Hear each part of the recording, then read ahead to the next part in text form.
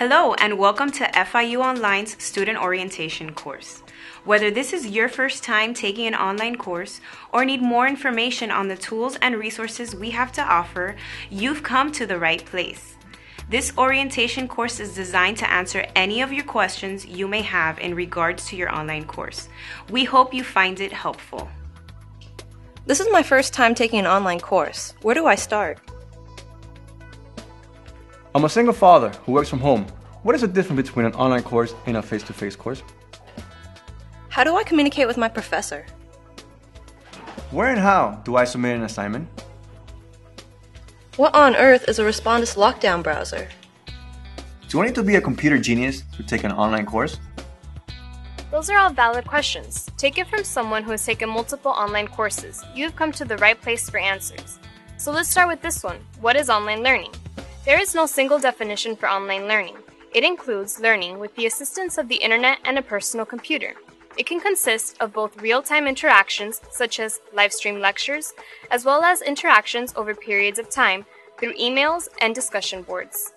The benefit of online learning is that it can span time and distance. You do not need to be in the same place as your professor to obtain course-related information. That's great and all, but I still don't know what to do. What do I need to know in order to be able to take an online course? Don't worry, we're getting there. As a full-time professional, now working on my second bachelor's degree, I have some recommendations you may find useful for taking a fully online course. First, be open-minded, as learning online takes some getting used to. And who knows, you may learn something about yourself and how you like to learn during this process. Here's another one. Be flexible and patient. Because online instruction is so much newer than classroom instruction, everyone is still trying to work out the kinks. You will most likely encounter some bumps along the way with your technology, your professor's practices, or even with your own learning. No matter what, stay on your toes, know when to be flexible, roll with the punches, and you'll be okay. More importantly, establish a routine for logging into your online course.